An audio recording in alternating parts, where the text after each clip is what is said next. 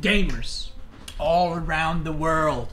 Today we're gonna be talking about Mongols and me giving my honest opinion about where the Mongols are at, what are their strengths, what are their weaknesses, and what should be changed if there's something to change in the first place. So, Mongol used to be one of my favorite civs, and I still enjoy playing it, but I've moved on to some other civs. I still like playing them, still doing the tower rush and stuff like that. Tower rushes are a lot weaker than they used to be. I think this mainly comes from the fact that people are better at defending tower rushes with their villagers, doing a little micro and all that. But I think that Mongol in the current day and age is a very, very good civ. It's very good on hybrid maps, probably the best civ on hybrid maps. When I say hybrid maps, I mean maps like, not Baltic, that's kind of like, we call it a water map because it's mostly water, not Boulder Bay. Like Canal, Golden Heights, like Himeyama, it's pretty good. Rocky River, Mongol is really good. Mongolian Heights, map like those is kind of, Waterholes is where Mongol excels quite a bit, which is why it's the most banned civ in the tournaments. So the reason why it's strong on hybrid maps is because they can double produce Spearmen in Dark Age, and basically with Khan you can have move and speed arrow to catch up with the enemy Spearmen. You can quickly transition to Feudal, and then you can make a dock and then build arrow slits on your dock without mining stone or anything like that because you have Uvu. So very, very strong civ on hybrid. On land, there is basically two versions of Mongol, as I like to call it. There's the version of Mongol where you get a really good neutral trade spot or spawn, and then your trade is like full length, from corner to corner, and you're enjoying it, you're loving the game. And then there's the type where it's like you spawn in Dry Arabia and the neutral trade post is like behind your base on the middle of the, of the map. Not middle of the map, but close to the edge, right? But middle side. And then the game is completely different. So Mongol on land maps is very dependent on where your neutral trade house spawns. But you can do some stuff to avoid it. You can do, you always want to go tower rush into trading pretty much against almost every civ with Mongol. But if the trade is really, really bad and you just can't do it, you can also try doing 2 town centers and try maybe experiment with that a little bit.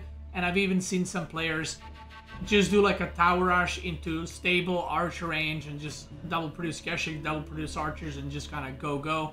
And you could also use like a villager and build towers around the enemy base, deny them food and stuff like that.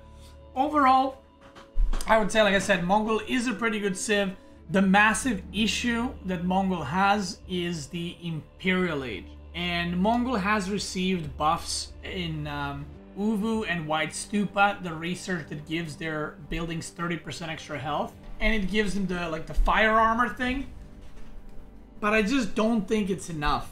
And the main problem is, whenever if you play Mongol, you've probably had a situation like this.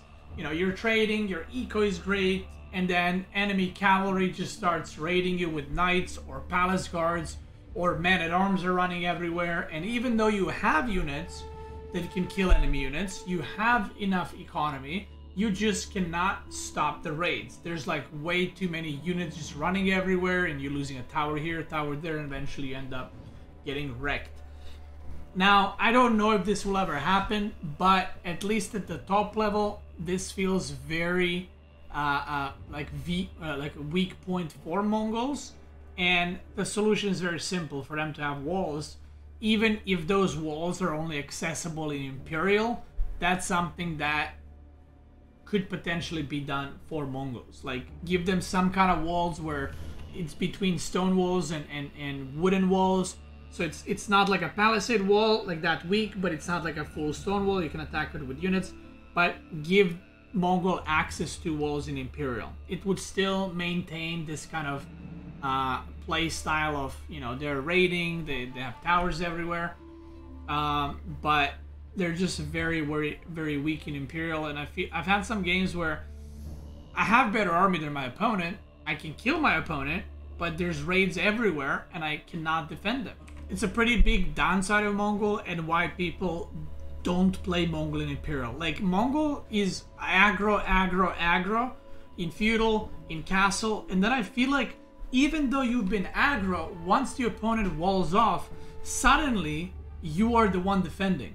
Even though you were in a good position, because the enemy has walls and you don't, suddenly you're becoming vulnerable. And then Mongol has so many cool things like torching buildings and getting stone. You know, they have all those extra stone upgrades that they can use. But realistically, if the game is very action-packed, you actually cannot upgrade anything that requires stone to upgrade, because you're upgrading towers into bombard towers, so you can somehow minimize you know, the run-bys and people killing your shit. But then if you upgrade all bombard towers, then 2 rams come and they, you know, 5-shot the tower, and it's like, you know, back to start. The Mongol gameplay in Imperial feels pretty disjointed, is the best way to put it. It feels pretty bad. It's not about balance, it just feels bad. It's like I can't move out because I know there's going to be stuff running in. And even though I killed out those things, it doesn't matter. Opponent replaces it and I lost like 2 bombard towers. And then the next wave is going to kill 2 more, the next wave 2 more, and then I'm out of towers and I'm dead. And that's something I dislike personally. Other than that, I think what I would like to see for Mongol is Deerstones getting economic upgrades on it. A lot of landmarks over time have received this kind of treatment where the economy landmark can also upgrade economic upgrades in it, like Kurastoras for Japanese, for example. It's a drop-off building, but you can also upgrade stuff, because right now the silver tree is more popular, and maybe even making Deerstone like a big gur where you can drop off resources would be pretty cool as well. It's like a slight buff, but it would be buffing not Mongol as a civ, but it would be buffing Mongol going maybe 2 town center play, or Mongol staying 1 TC play without trading kind of styles. So that's something that I think could be cool. I think their Kesheks are not, you know, to be used like other Civs Knights where you're just denting in people. You gotta use them a little bit more careful, which I think is good. Mangudai feel pretty bad and pretty useless up until Imperial, where they feel pretty good and they're cool to use. But Feudal Mangudai and Castle Mangudai are pretty bad, to say the least. I don't really know what kind of changes they can get, because the reason why they got nerfed is because of team games. They were like apparently OP in team games. So I would like to see, not necessarily a buff for Mangudai, but I would like to see them, maybe their role change to something else, because as it is right now, they're pretty bad.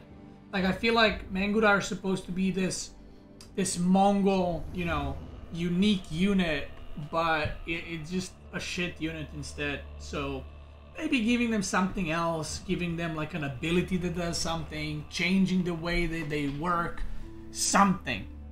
Like even making them cheaper. So it's like, okay, well, they do jack shit damage, right? But at least they're not that expensive, and you can, you know, make a couple and harass with your Khan. Like, that would be cool. Maybe if they're next to Khan, they do bonus damage. You know, like something. Because in the current state, even the Castle Mangudai is really bad. And I would like to see a little buff on the other Imperial landmark, which is the Khaganat's Palace. I think it should have a ticket system where, just like you're purchasing like militia from Rus, I think, or the better comparison is the Japanese gunsmith landmark, where you get tickets and you can purchase like a hand cannoneer or Ozutsu or Bombard. I think Mongol having that on Khaganat's Palace would be pretty cool, so you can choose which units you want to make, because right now that landmark is just complete RNG and it actually doesn't produce that many resources a minute. Like sometimes you can get, you know, 2 Mangudai in a row, and then you get like horse archers from Rus, which is like, obviously you would prefer to get Nest of Bees or Pow Pow, you know, because it just has more value and it's just better units in general. So I think that'd be kind of cool if they had that. Other than that, I think Mongol, like I said, pretty solid civ, pretty good. I don't think it needs any massive buffs or massive nerfs. There's, like I said, the biggest issue I would say is probably the Imperial and lack of walls. I don't really know how you would fix that. Potentially you could give them like more movement speed around towers, but then that might create some problems offensively. I don't know. Overall, still love playing Mongols, still think it's a good civ, and probably it will, you know, continue to be played as long as the trade is good and it's not nerfed or something. And I think in the future, I don't see any big changes to Mongol as a civ. I would assume they're gonna kind of keep their identity, where it's like it's a nomad civ, and you run on cavalry. You have towers to kind of gain vision and prevent enemy attacks and all that. But that's it. Mongol, they're nice. Don't think it deserves any big nerfs. Don't think it deserves any big buffs. Some things, potentially quality of life stuff, but nothing major. So if you're playing Mongol, it's very, very nice. Because also Mongol puts a lot of pressure and people have a hard time dealing with that. So that's it. That was my opinion on the Mongols. The next one we will be covering is going to be my honest opinion about Rus in its current state, what I think about it, what should be nerfed, and so on and so forth. If you're watching on YouTube, I want to thank you guys so much for watching. Check me out on Twitch. I'm probably live right now. Twitch gamers, let's keep going.